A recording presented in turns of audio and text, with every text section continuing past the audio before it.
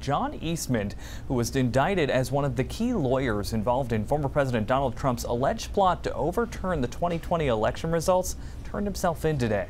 Eastman was booked and released from Georgia's Fulton County Jail on a $100,000 bond after announcing his surrender in a statement earlier today. He was charged with racketeering, criminal conspiracy, and filing false documents for allegedly orchestrating the so-called fake electors scheme designed to keep Mr. Trump in office after his election loss. The former president said he plans to turn himself in on Thursday.